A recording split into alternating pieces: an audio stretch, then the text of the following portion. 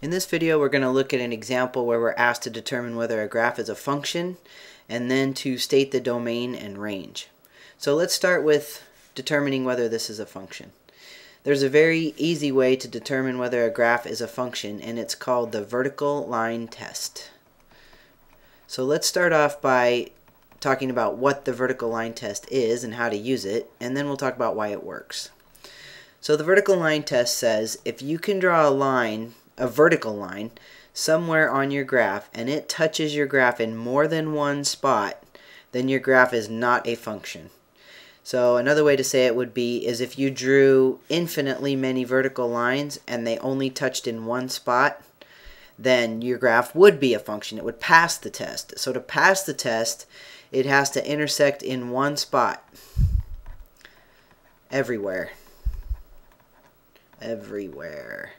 So one bad vertical line and it's out. It's not a function. So let's take a look. If I drew a vertical line like this, and that's supposed to be vertical, it's intersecting my graph in two spots. So bam, that's out. That is not a function. Even though I could draw a vertical line out here that intersects in 0 spots, and I could draw a vertical line right there that touches in one spot, the fact that there exists a line that touches in more than one spot means that it is not a function. So this fails the vertical line test. Now, why is that? Why does that work? Well, we have to think about what the definition of a function is. If we have a vertical line right here, let's say this is going through 4. It's kind of hard to tell, but let's say it's going right through 4. Actually, we could do another one that's going right through 0. That might be easy to see. I wonder what color this is going to be. It's going to be black, which is not going to work. Let's change that, see if I can make it red.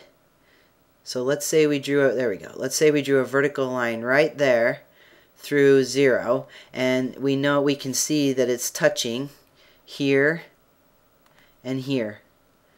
So the coordinates, it's kind of hard to get it exactly, but the coordinate of this point would be over 0, up, it looks like 3 and a little, I'll just call it 3.1. And this point down here is over 0, down a little bit below -1, so we'll say -1.2.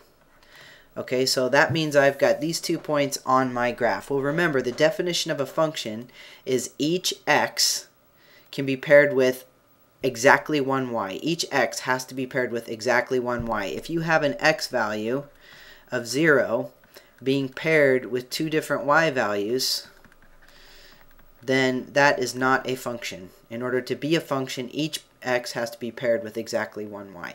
So the vertical line test, when it's touching in 2 spots, that means you've got a particular x. That vertical line is on a particular x.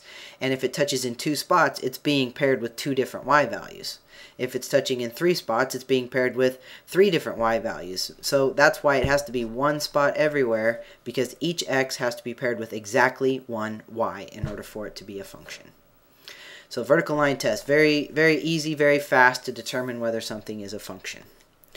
All right, let's go to the second part and talk about the domain and range. Now, a lot of times I get people saying, well, it's not a function, so therefore it doesn't have a domain and range.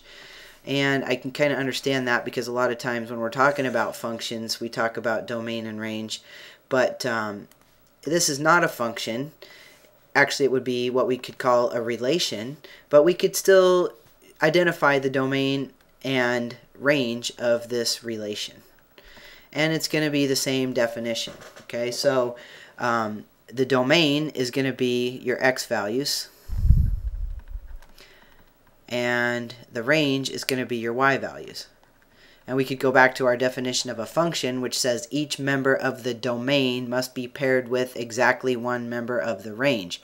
So that's why we're so used to hearing domain and range with functions, because they're in the definition of a function. But a relation still has a domain and range. It's just that each member of the domain is not paired with exactly one member of the range. So therefore, it's not a function. All right, so let's look at this here, and we want to find our x value. So here's our x-axis, right? So we basically are asking ourselves, how far to the left and how far to the right does this go? So we could say, well, it goes to the left over here to -5, and it goes to the right over here, it looks like 1. I'm going to call that 1.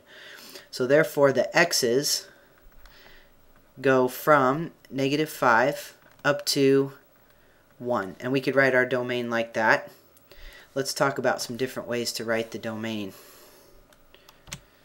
If we put it in interval notation, it would look like the domain would be the interval. Actually, it would be including -5, so we're going to use a bracket. It would be the interval from -5 up to +1. If I put that in set builder notation, oops, need an L there, set builder, it would look like the set of all x such that -5 is less than or equal to x is less than or equal to 1. Okay, something like that. Now the y values are going to determine the range. So the y values are how far up and down this this graph goes. So it looks like it goes down to -2 and up to 4, I'm going to say, for -2. Alright, so our range in interval notation would be from -2 up to 4. When you're doing interval notation, always put your smaller number first. If I put that in set builder notation, I could say my range is the set of all y's such that -2 is less than or equal to y, and y is less than or equal to 4. And I probably should have put this as my domain. So when you have a graph and you want to find the domain, just focus on how far left and right does the graph go, and when you want to find the range, focus on how far up and down does it go. And that's if it's connected, if it's all continuous and connected. If it's not connected, it could be broken up into different pieces, but for simple examples, that's what you want to look at.